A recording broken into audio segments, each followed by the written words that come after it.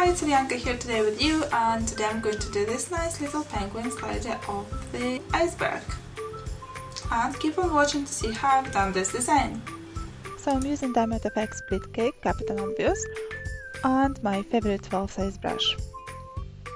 I'm starting with the front side of the iceberg, painting kind of stairs to create a sharp look of the edges.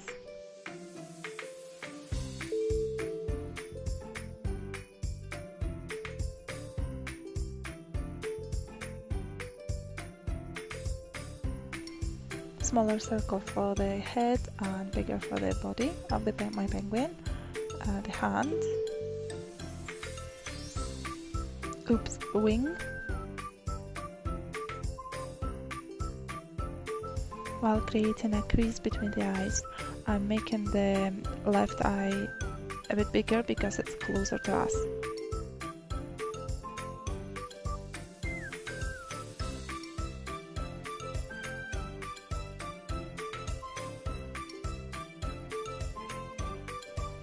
And then filling up the spaces inside of the penguin and iceberg in white color.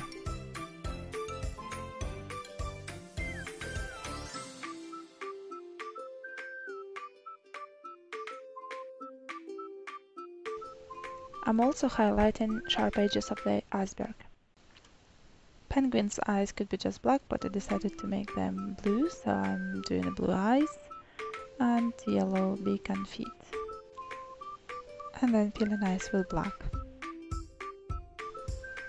My waves are going to be bigger in the middle and smaller on the sides. I'm placing my brush horizontally, and while going down I'm turning it 90 degrees so it goes from thick to thin.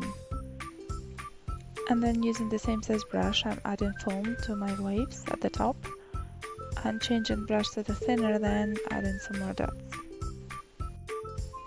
Also on the top of each wave.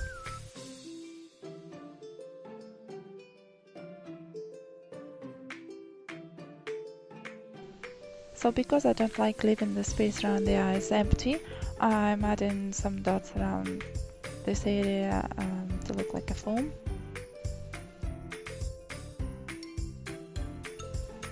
And then outlining beak, feet and bottom part of the iceberg.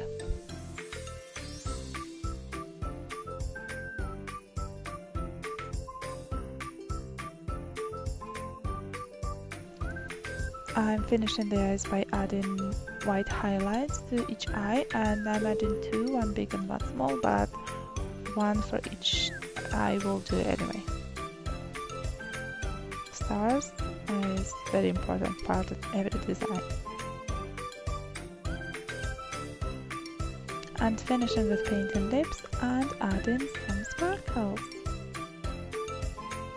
If you have any questions, please let me know below in the comments. And I hope you enjoyed the tutorial. See you again next time. Please like, share, subscribe and comment. Bye!